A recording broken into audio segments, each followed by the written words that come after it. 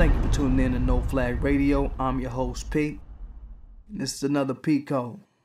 Today's P Code. Blue lives don't matter if you white and out here popping cops. When you see a cop get popped and the white boy that do it, because you know it's going to be a white boy, get taken in alive, what you just witnessed was white nationalist code or jargon or subversive to white society saying we won't harm whiteness. They're signaling to white society white nationalism and white unity is more important than Blue Lives Matter and all that other bullshit they be lying about when it comes to the police. And that's the code. We all know the police fraternity in the U.S. started out as slave catchers. And what was the priority of the slave catcher? To protect the interest of whiteness. I always say I wouldn't be surprised to hear a story of a slave catcher getting shot by a white abolitionist or some shit back in the day. And they let the abolitionist live just because he's white, you know what I'm saying?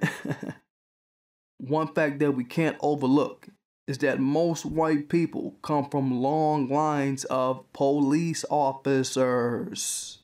So as far as most cops are concerned, a white boy shooting up a high school, killing a bunch of kids and shooting a few police is as good as a police officer killing up a bunch of kids and shooting the police in the process.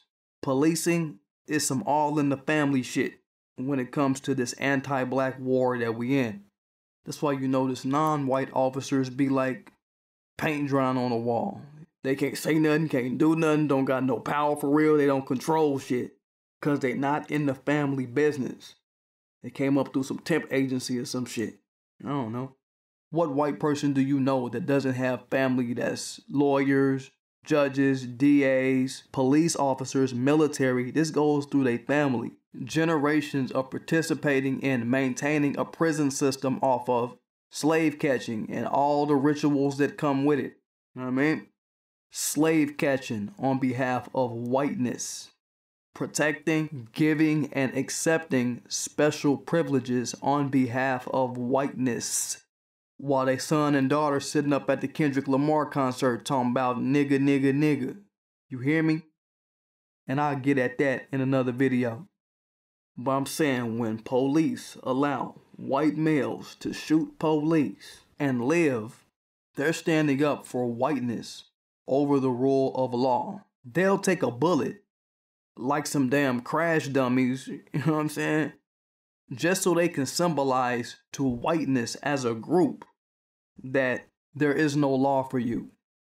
Death as a punishment is not an option for you, even if you shoot one of ours. If this officer you shoot lives, you good. If you can pay the DA in a good way.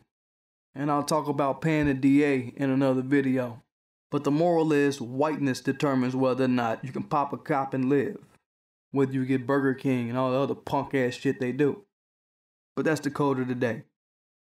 I'll get at y'all later.